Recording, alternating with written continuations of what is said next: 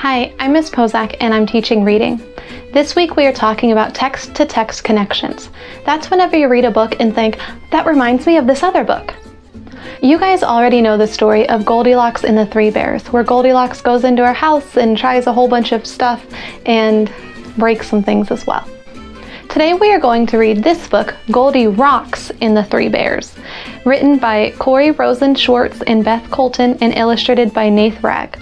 While I'm reading this book, I want you to think, what are some things that are the same as the original story, and what are some things that are different from the original story? Let's get started.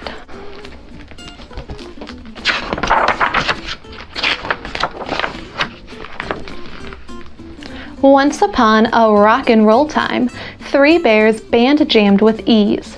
The Papa Bear drummed, the Mama Bear strummed, and Baby Bear tickled the keys. But the band didn't have many fans yet, and Papa Bear figured out why. Though we all love to croon and can carry a tune, we can't hit the notes way up high. So they set out to find a soprano. Soon after, they left, a girl knocked. "Is that porridge I smell? Gee, that would be swell." She checked in and the house was unlocked. "A studio? Great balls of fire!" Amazed, Goldi ran through the door. She forgot about food and was now in the mood to hurry on in and explore.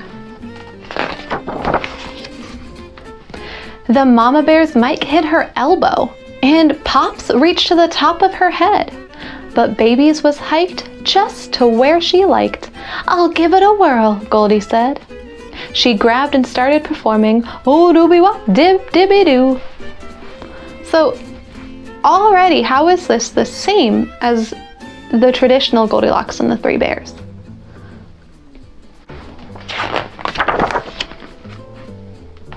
She was singing quite well till she stumbled and fell, and the microphone stand broke in two. But Goldi said, "I'll try the headphones." But Mama Bear's pair was too tight. The Papas were loose. "Gee, these are no use." But Baby Bear's fit her just right. That tune was so catchy, thought Goldi. I'd love to be part of their band. The guitar was too twangy, the cymbals too clangy, the piano was perfectly grand. Exhausted from moving and grooving, she needed to catch a few Z's. "This day's been a doozy, I'm feeling quite snoozy." She dozed off on Baby Bear's keys. In the meantime, the bears had held tryouts, but no one had blown them away. The hair was too twitchy, the pigs were too pitchy, and Red was just simply okay. The family returned to their cottage, distressed from the lack of success. When they saw the inside, the Mama Bear cried, "Egats, what a terrible mess!"